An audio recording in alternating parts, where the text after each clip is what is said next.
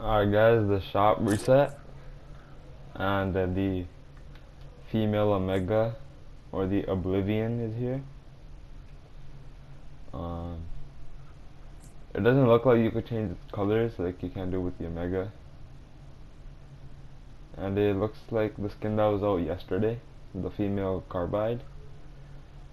I don't really think it looks that good, and then it did when it was first leaked. The glider is called Terminus. This looks pretty good with the Omega.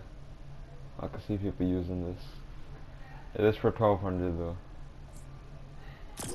And the Highland Warrior is back. Like glow stick. Devastator. The Zany emote.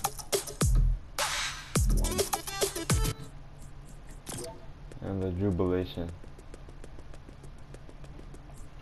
So that's been all for today. Don't forget to like and subscribe.